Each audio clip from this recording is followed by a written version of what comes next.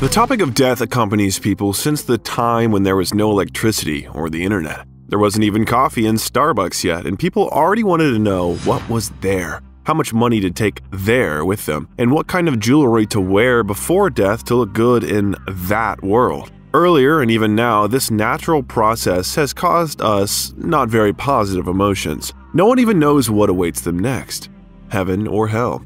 But today, everything has changed. When humanity conquers space, and we, gamers, conquer the Ice Throne together, and the whole raid dies on the last 100 health marks of the Lich King, we meet death in games every day. Then what does this death mean to us? Today we'll understand how such a seemingly simple and ordinary game mechanic, one might even say as natural as death, gave birth to an incredible variety of genres and unique plots in the game industry. And the most interesting thing is that maybe this is why we love games so much, because they give us a second chance.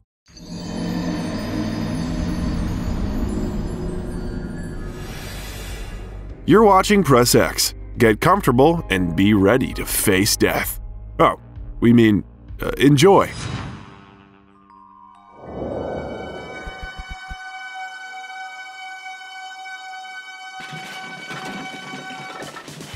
At the beginning of the game industry, when games were still stored on cartridges and arcade machines stood in gaming cafes, the main task of game creators was to keep the player in front of the monitor for as long as possible.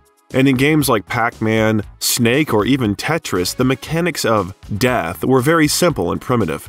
After you've been overtaken by a colored ghost or carelessly hit your own tail, your screen would light up with the all-knowing game over phrase, and your score would be recorded and set as your high score.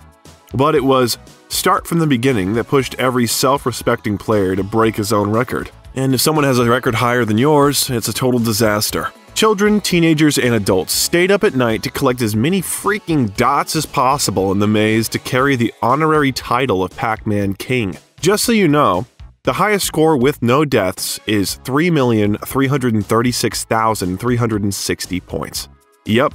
It's 3,330,360 points, and it was done by this crazy gamer, William James Mitchell, better known as Billy Mitchell, who is known for his streak of records in arcade games. But this is another story, which we'll tell another time. Apparently, death as an obstacle has become the basic and fundamental mechanic of death in games. What does it mean? Let's go back to September 1985 when the first game, Super Mario Bros., was released. Here, the oldies faced a new and absolutely specific goal of the game. Instead of stupidly collecting dots on the monitor and bragging at school, now you and your mustachioed Italian brother Mario, like real plumbing knights, have to go to the Mushroom Kingdom, probably not the kingdom you thought of, beat up Bowser with your lacquered boots, and save Princess Peach. Peaches, peaches, peaches, peaches, peaches, peaches, peaches, peaches, peaches, peaches, I love you. And so that everything does not seem so simple to the player, and he is forever chained to the NES, Shigeru Miyamoto, the legendary Japanese game designer who gave birth to the entire modern game industry and is the father of such masterpieces as Donkey Kong, The Legend of Zelda, and of course Mario himself, invented Hearts and Levels system. Now you have a chance to shoot at enemies a certain number of points and get additional health to save yourself from the unfortunate phrase, game over. And if death does come to our mustachioed friend Mario, then the player will not have to start the whole game from the beginning as it was in the games of the past. All of Mario's mechanics are built around levels, and completing those levels without dying. Therefore, having lost all hearts, the player is returned to the beginning of the level at which one has been, keeping the past progress, and can try to pass it again. The game increases the complexity of enemies, tasks, and the speed with each past stage. In general, this death mechanic became the basis for almost all early platformers, Commander King, Crash Bandicoot, Prince of Persia in 1989. Later in the next generation of games, the most popular option of autosave appeared, and the developer of the role-playing game Undertale and part-time composer Toby Fox even found an interesting explanation for the ability to load the game from the last save, the ability of the main character called determination. That is, the power that allows the soul to continue to exist after death. Save points in Undertale are located throughout the dungeon and are an expression of the protagonist's determination, restore health, and also reflect his thoughts. According to game designer Toby Fox, determination is characteristic of all creatures by nature in a small amount, and if a soulless creature gets enough determination, it can feel the will to live. Almost like life.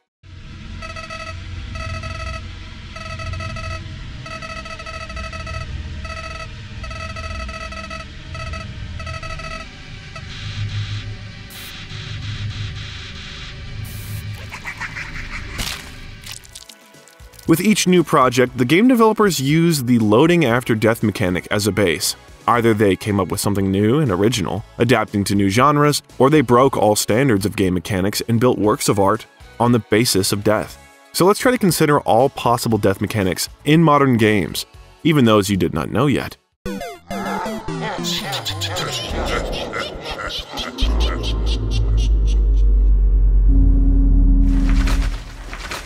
First of all, it's worth considering projects in which death is the basis from which everything began and on which everything has been tied. Of course, we're talking about games of the roguelike genre, which were formed back in 1980 with the release of the computer game Rogue, which is considered the beginning of this subgenre of role-playing video games. Roguelike games feature random, procedural level generation, turn-based gameplay, and of course, permanent character death if defeated. That is, after losing once, the player's character dies forever, as in real life, losing the entire gameplay and all the achievements. The creators of Rogue were Michael Toy and Glenn Wichman, who developed the game for the Unix operating system. Despite the rather primitive tiled graphics in the form of white symbols on a black background, the game became popular, and this approach to graphic design has long been fixed in history as a feature of the genre. Rogue begins at the very top level of an undefined dungeon with countless monsters and treasures. The player performs the typical role of an adventurer of early fantasy role-playing games.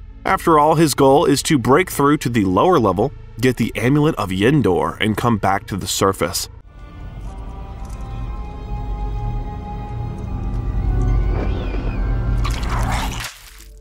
At the same time, it becomes more and more difficult to defeat monsters with each level, and until the amulet is received, the player cannot return to previous levels. Each dungeon level consists of a 3-room by 3-room grid, potentially, but sometimes dead-end corridors and monsters appear where the player might expect a room. Thus, death in Rogue becomes very possible. Gradually, the genre began to develop, and over time, random generation of not only dungeons and worlds, but in general everything, appeared in roguelike games. Random procedural generation allowed the developers to constantly give the player something new. Thus, when the player encountered completely new conditions after dying in the same location, procedural generation only increased the possibility of permanent death. Some genre representatives, on the contrary, began to exclude the character's permanent death from the list of main features. In general, it's interesting how humanity evolved from this to the immersive sim genre, but it's already been discussed in a separate video which you can also watch on our channel. Let's return to roguelikes. So, dying in a roguelike almost always had a big impact on the game. Dying, the player lost game experience, armor, skills, basically everything, and had to start over. He went through the game again, like the first time, but this time he already had his own experience, and despite the random levels generation, he roughly understood what was ahead of him, from existing monsters to possible item bonuses.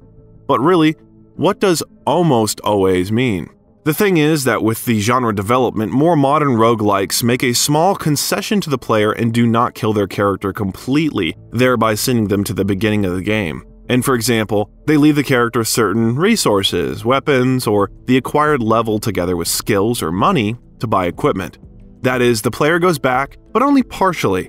You'll say, but this is not considered death. It should be a different genre altogether because the developers give the player a second chance and make it easier to pass. And you will be right. So roguelike transformed into roguelite.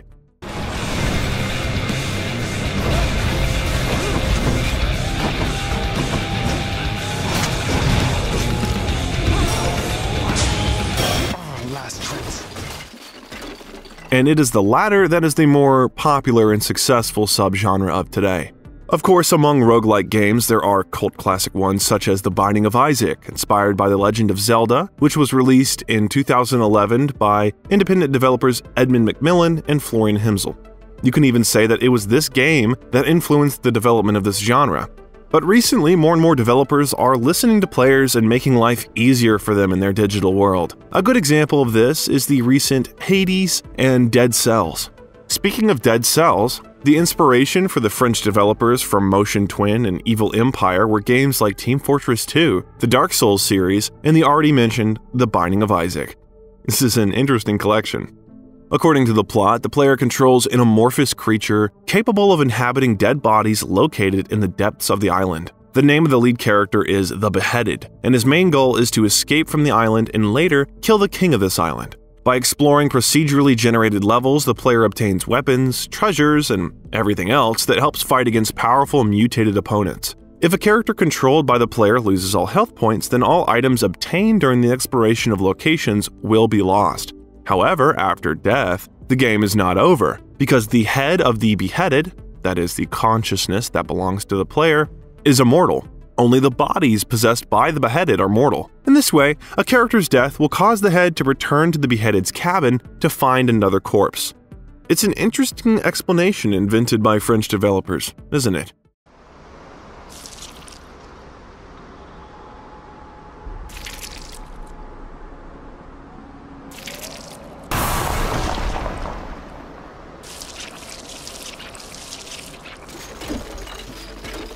In the same period of time, in 2018, the American studio Supergiant Games was developing a game in the roguelike genre with a combination of action RPG, Hades.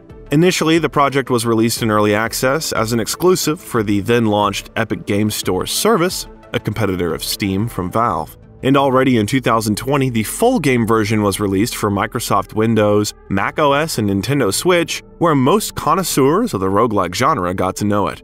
The game plot is based on ancient Greek mythology.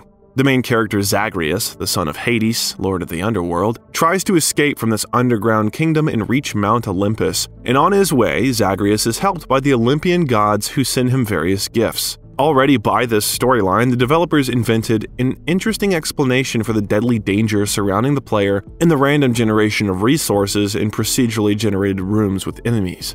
The game features 4 environments, the so-called sections of the realm of the dead, in each of which the player faces new enemies and dangers: Tartarus, Asphodel, Elysium, and the Temple of Styx. At the same time, if Zagreus' health drops to 0, he will die, and in case of death, Zagreus will be returned to the Palace of Hades to the very beginning of the journey. The only thing that can save the player from death is the ability to spend the treasures collected during the passage to improve the characteristics or unlock new types of weapons. The main thing to remember is that in case of the hero's death, all the gifts of the Olympians received by the player in the last playthrough will be lost. The latest example of such an approach in roguelike games can be called Returnal, which was released in 2021 by the Finnish studio Housemarque for the PlayStation 5 console. And in February 2023, it was released for Windows. The story of Returnal revolves around an astronaut named Celine Vassos, who traveled to the planet Atropos in search of the mysterious white shadow signal. Something causes serious damage to the ship, so Celine is forced to make an emergency landing on the planet. But exploring the planet's surface, she finds many of her own corpses.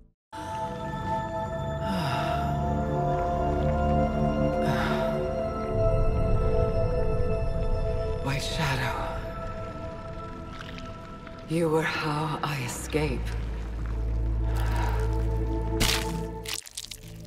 Celine then realizes that when she dies, it takes her back to when her ship crashed. Now she must find out what caused the time loop and why she's stuck in it in the first place. And again, you can appreciate what an interesting plot explanation the developers came up with to implement the mechanics of the character's constant rebirth after death. The player must make their way through an unfamiliar planet, dodging bullets and destroying enemies. Simultaneously, the player gets access to a variety of weapons, from pistols and assault rifles to more futuristic ones, which can be improved with various characteristics. But when the player dies, and they will surely die, they return to the beginning of their run. And the main thing is that the game consists of 2 parts, and the only control point to save progress in the game is somewhere halfway. So, in any case, the player will have to run and dodge enemies a lot, unless, of course, they want to die. Apparently, it is death that gives Returnal, Hades, and other games in the roguelike genre unique replayability. Without death, The player will not be able to go through the path of self-improvement and gain invaluable personal experience of navigating the game world. Just as in reality, without death, we would not be able to appreciate what our life is worth. So in virtual reality, death encourages us to develop. That is why death, in roguelike games, is an integral basis on which life is built.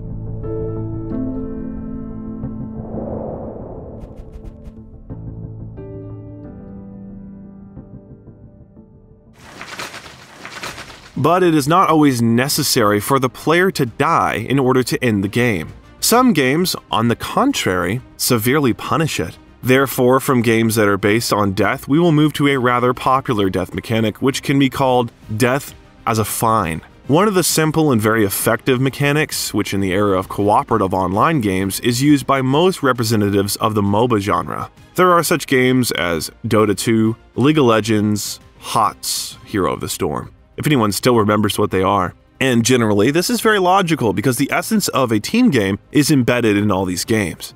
Yes, it's a team game. You can look it up in Wikipedia. Probably even now some streamer is shouting somewhere like, "in solo," or some Dota analyst is mocking that the team was forgotten as soon as Dota came out. But one cannot deny the fact that the mechanics are built on this very thing. And in this case, death acts as a fine. It's in the form of a certain time out of the game for your mistakes in the gameplay, or for your carelessness. And at the same moment, for the opponent's death, you receive a reward, which basically is also a standard for maintaining and balancing the match economy. That's why some of the smartest players would just go around and die on purpose, powering up their opponents in the process, for the sake of...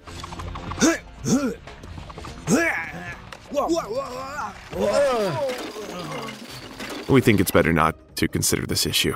But unlike League of Legends and HOTS, Dota has a unique mechanic of redeeming yourself from the tavern, which in general can also sometimes be used not for victory.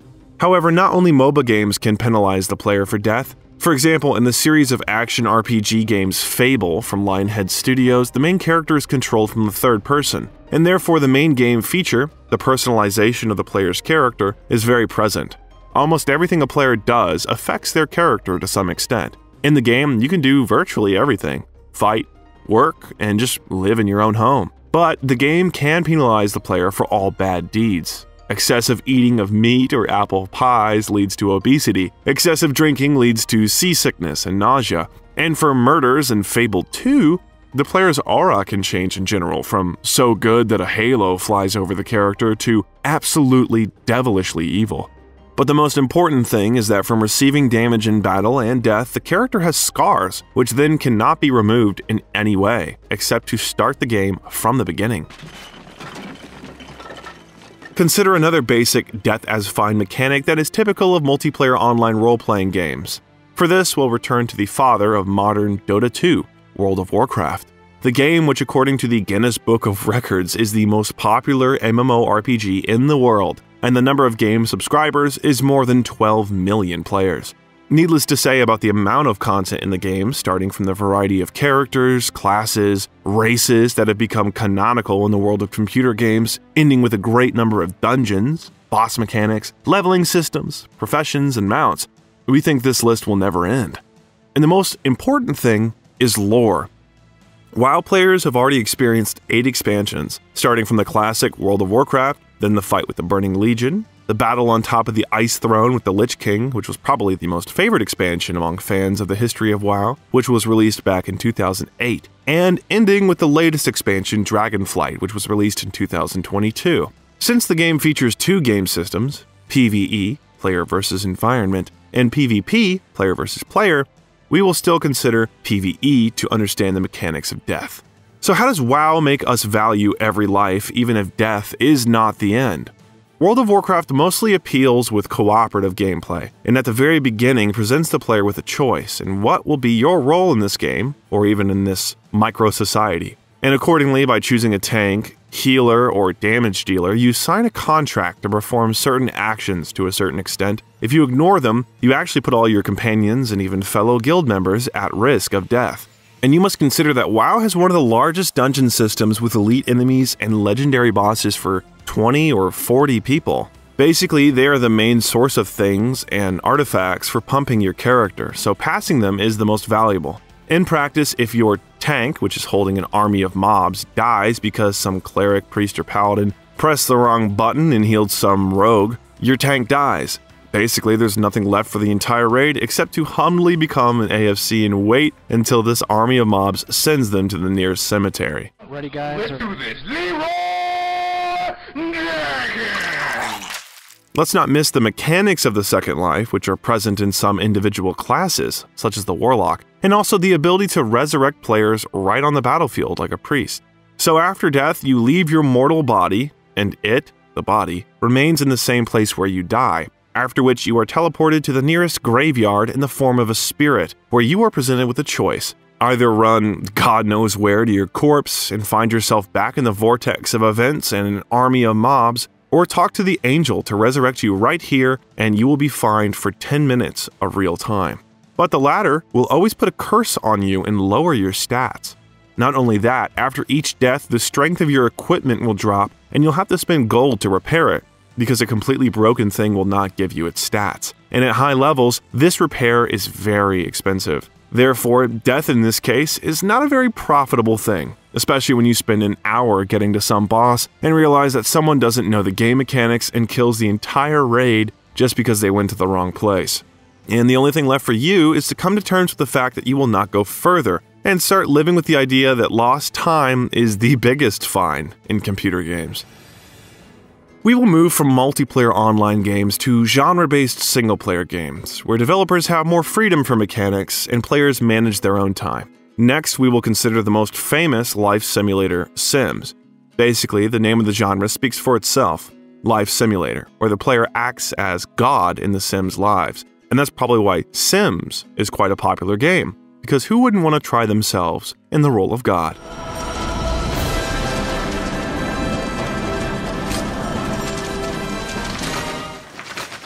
It is a very interesting and at the same time scary fact that the Sims game designer Will Wright, the father and developer of the entire Sims series and co-founder of the studio Maxis, which produces games of this series, is an atheist by faith. And the idea of The Sims came to him when in 1991 he watched his house burn. The fire was consuming everything that was so close to him and he watched it indifferently. But that's another story.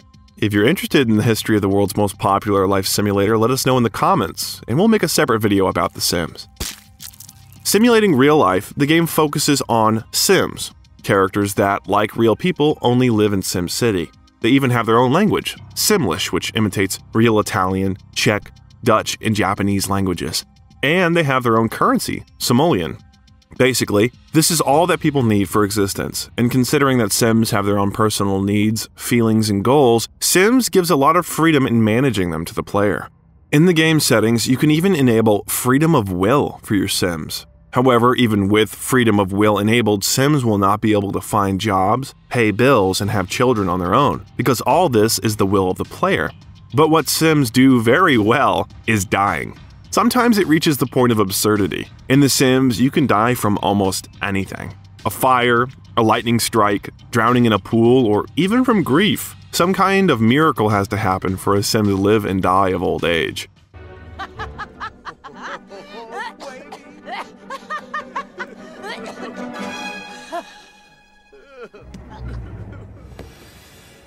By the way, the problem of death in pools existed in Sims until the fourth part of the game because Sims could not get out of there if there were no stairs. And all this happened without the player's intervention.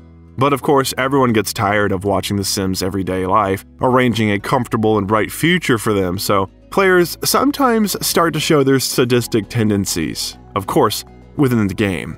And who would refuse God's power? Therefore, from this moment on, the Sim's life ceases to be bright. The player can close the Sim in a constructed room without a door and wait until they die of hunger or dehydration.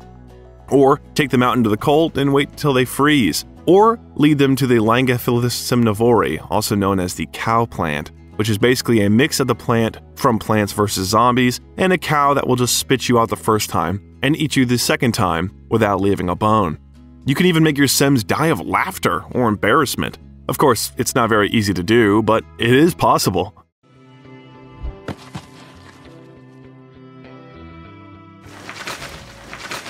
Therefore, the fact that the character of death is also present in Sims will not surprise you. we think. His name is the Grim Reaper. His persona sends us to Terry Pratchett's book series Flat World. The Grim Reaper, accompanied by terrifying music, comes to the dying sim as if to work and takes them with him. And if a character dies of old age with a full scale of success, death can even pay him respect. In The Sims Live and Large and The Sims 2, the player could even negotiate with death so that the sim would not be taken away. Or if death is in a bad mood, he can turn a sim into a zombie. So death in The Sims is not something special. Just like in our lives, death is an integral part of our lives. However, Will Wright, together with Electronic Arts, offers us to play with it, which is unlikely to be done by a person in real life.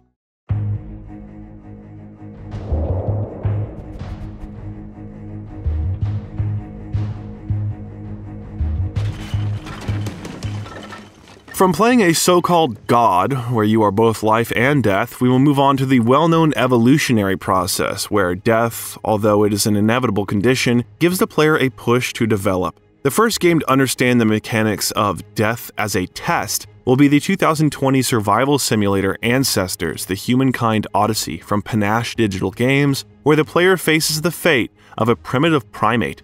Panache Digital Games was founded in 2014 by game director Patrice Désilets after he left Ubisoft. Désilets directed Ancestors: The Humankind Odyssey and focused on creating a toolkit for his new game that allowed characters to interact intensively with the environment. The team intended to set the game in a prehistoric era so that they didn't have to build huge cities for players to explore. According to Désilets, he was bored with 10,000 BC, so he decided to create a game set from 10 million years ago. And he succeeded, because all the benefits of a civilized computer game are absent in Ancestors: The Humankind Odyssey. There's no tutorial here to help the player in any way other than outlining some mechanics, making you adapt and learn from your mistakes, just like our ancestors did in a world filled with mortal danger. The survival simulator forces players to use their own instincts to find food, sniff out enemies, or use their hearing to distinguish the variety of sounds that are present in the game. I'm listening for sound right now. There's that. Let's focus. The player must decide for themselves whether it's danger or not. There's not even a minimap here in order not to limit the player's freedom of choice, especially since the game was developed on Unreal Engine 4 and uses arbitrary generation elements of parts of the landscape. Exploring new horizons is complicated by the fact that when a primate explores new places or is hunted by predators, it enters a state of fear. The faces of wild hyenas begin to appear all over the screen, which can be defeated by finding glowing orbs of light, or it will fall into a state of hysteria.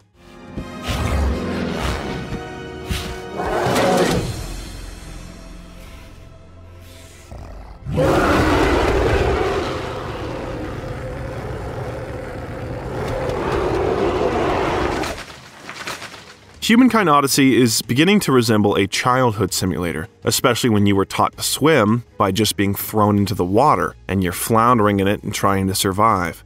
The main goal of the player is to ensure the survival of their clan, the same primitive monkeys to evolve into a more advanced species.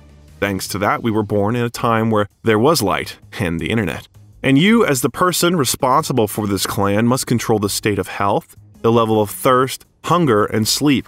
And the most important thing is to make sure that all members of your clan survive. You can learn different skills to do this while your primate sleeps. For example, you can learn how to make a bed, or how to make medicine from plants, or you can go to a new link of evolution so that your primate can use two hands or stand upright. You can even reproduce, and your skills will be passed on to the next generation. But somehow it all sounds very rosy.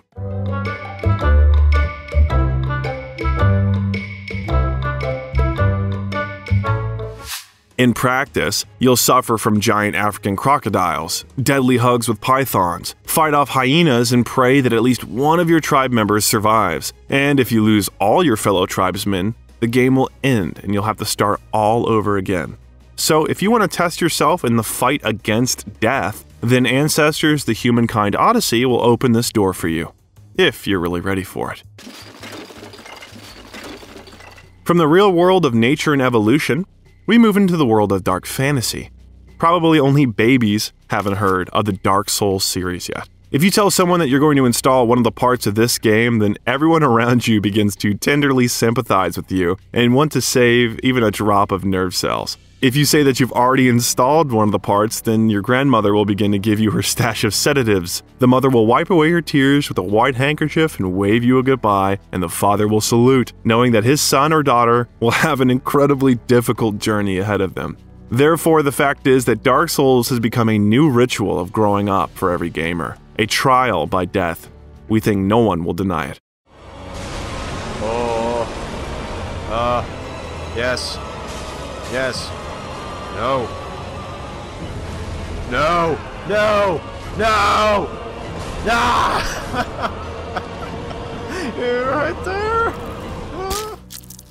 Moreover, the greatness of this game is confirmed by GameSpot, which has quite a reputation in the gaming world, and the award for Best Gaming Website in 2004. It is in their opinion that Dark Souls is the most influential video game of the century, setting trends for such games as Skyrim, The Witcher 2, Deus Ex Human Revolution, Batman Arkham City, Uncharted 3, Portal 2, and Modern Warfare 3.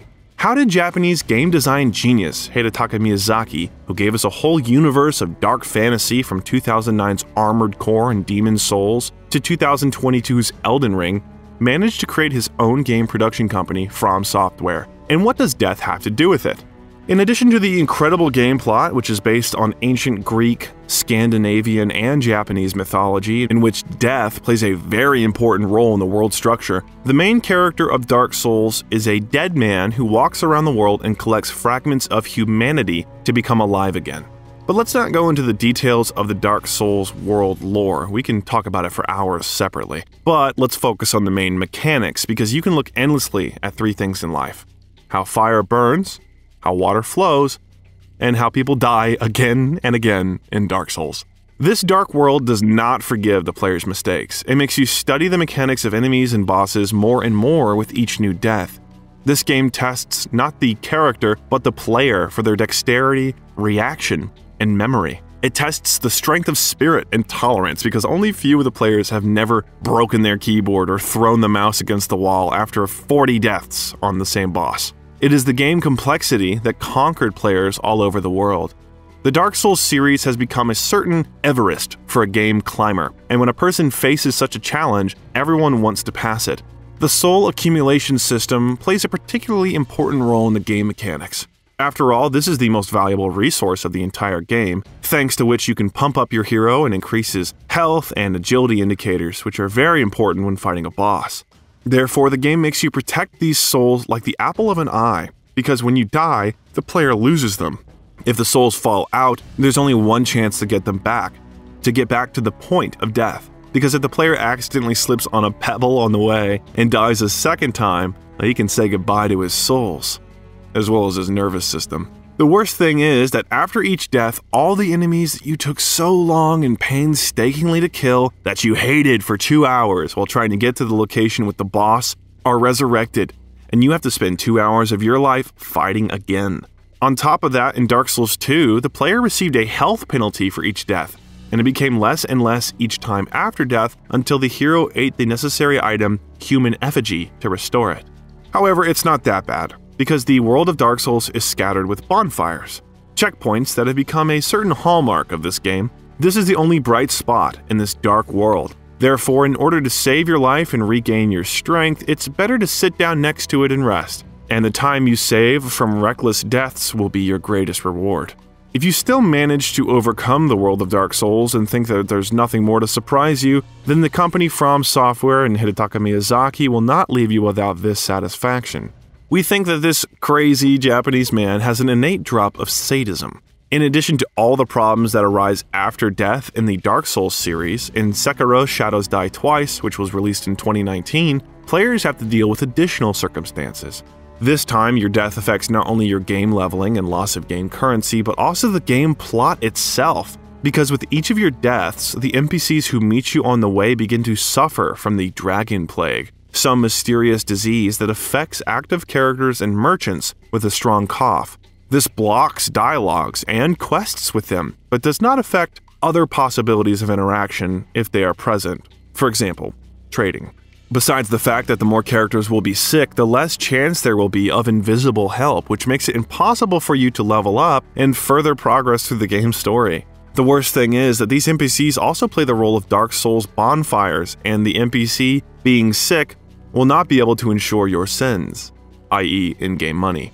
And of course, we forgot, this is not the worst thing. If the number of NPCs' deaths and diseases exceeds a certain indicator, then they will eventually die. But Hidetaka Miyazaki assumed this and thought this is probably too much. And in the game, there is an opportunity to treat NPCs thanks to healing amulets and dragon blood droplets, which, by the way, are also not so easy to get. Of course, none of the players were ready for this, and of course the whole Twitter website was drowning in tears of players who had just come out of Dark Souls with the familiar mechanics of hitting enemies. It was so difficult that you had to constantly catch clear timings, or hope miraculously you were not killed by some one-shot. But you had the opportunity to roll or parry a blow thanks to the shield, Buckler.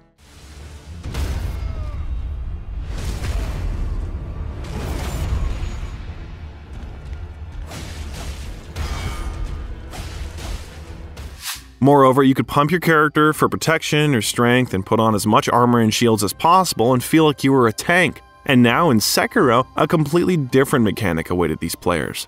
Instead of rolls, there was the dodge mechanic, and the system of inflicting damage on the opponent's health also changed. The combat system became focused on using a katana or other available weapons to break the enemy's concentration. However, this does not mean that the health level has lost its significance. A completely healthy opponent can easily regain their concentration. That is, these two scales are interconnected, if it is not kept under constant pressure. Another new feature for players in the game was the presence of simple stealth mechanics that allow you to deal a fatal blow to enemies by stealthily sneaking up on them. Otherwise, to deliver such a blow, you would need to reduce the concentration scale mentioned above to 0. The player can see the alertness scale above the opponent's head, which appears if you get into their vision. Also, an important component of the gameplay are various tools that are built into the prosthesis of the main character's left hand.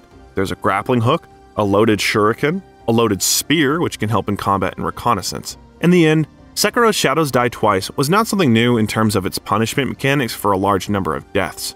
All the tears shed by gamers were not very justified because the Demon's Souls series, which spawned all subsequent parts of the Dark Souls series, also punished reckless players for death by simply increasing the enemy's difficulty. And if you thought that such cruelty to players from developers existed only in the game series under the leadership of Hidetaka Miyazaki, then you are wrong. Another game, The Nightmare of Draga, under the leadership of Japanese companies Arika, Matrix Software, and Chunsoft, was released in 2004 on the PlayStation 2 and became the 4th best-selling game in Japan. So, does anyone else doubt that the Japanese are masochists? The fact is that this game became famous thanks to the relentless death mechanics, and also because it was a very high-quality, turn-based roguelike game at the time. The gameplay of The Nightmare of Draga mainly consists of two types of gameplay, the city section and the dungeon section. In cities, you can move freely, buy items, improve equipment, perform side tasks, and also talk to the city inhabitants. They will offer useful information, and some of them will guide the player to side dungeons. The plot, of course, as for all roguelikes, progresses by defeating the bosses at the end of each dungeon under the temple. Also common for this genre is the equipment mechanics system. Weapons and armor change the hero's speed relative to the enemies in the dungeon, as well as the range of his attacks, allowing for strategies in the armor selection.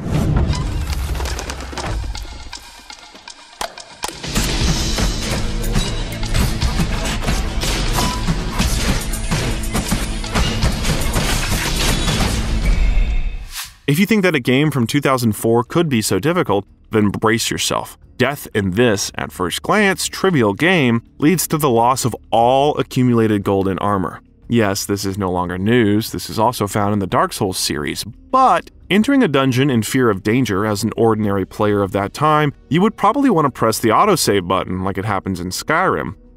But the Nightmare of Draga will not allow you to return to a save point after death, because you know what? The game autosaves after you die, and this cannot be avoided, whatever methods you use to do it. Even turning off the console before death won't help, and furthermore, you'll listen to a monologue from the NPC that autosaving and swindling are the work of weak-minded heroes. And indeed, even now, every player would be shocked that the game breaks the fourth wall and speaks directly to them, challenging them to honestly conquer the dark dungeons and rescue Princess Key. The list of games that use death as a test will end with a rather unremarkable game in the survival horror genre, Zombie U from the Ubisoft company. It'll probably be stupid to compare Zombie U with such titans as Left 4 Dead or Dead Island or any game related to the living dead, because the game is frankly not very good. There was a large number of bugs, an undeveloped plot, or rather, none at all, monotonous gameplay, and it was released in 2012 when there were already games much better than Zombie U. But still, it found its place in our list of interesting death mechanics. In Zombie U, the entire gameplay is based on the fact that you play as a lucky person who managed to survive in London inhabited by zombies. The hero, giving quests, is controlled by some guy who sits in front of monitors connected to video surveillance cameras scattered around the city. And that's all. Of course, you're looking for quality supplies, weapons, and necessary syringes to save yourself. But that's all. The entire gameplay is based on the fact that the main character just runs and performs linear tasks. Of course, the first hours of the game you'll be afraid of kamikaze zombies, which will appear in every narrow corridor in a very gloomy scenery and any rustling, but then you'll get used to it and monotonous survival will begin. So in addition to all the game problems, Ubisoft decided to experiment and implement an interesting development system in Zombie U. Your hero starts with absolute zero.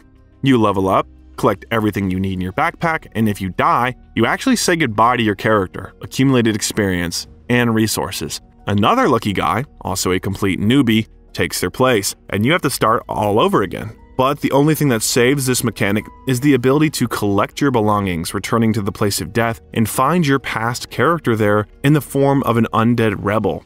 After killing it, you can take all your accumulated loot. All this may sound rather sad, but when the game was released on the console Wii U, players had a lot of time to get used to the gameplay and controls, and death caught up with gamers time and time again. Only after its adaptation to PC, Xbox, and PlayStation, it lost its complexity and charm, turning, as sad as it sounds, into an ordinary survival where the only thing to do is to survive.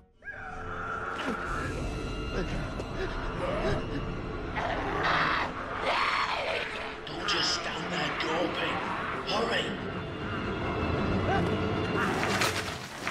In general, the death mechanics as a test can also be called death as a challenge, because as you notice, the games just mentioned do not shy away from challenging and provoking players to take risks. Oh yes, some developers just love to flirt with death. However, not every game should burden you with death, penalize you, and make you spend a lot of time to complete.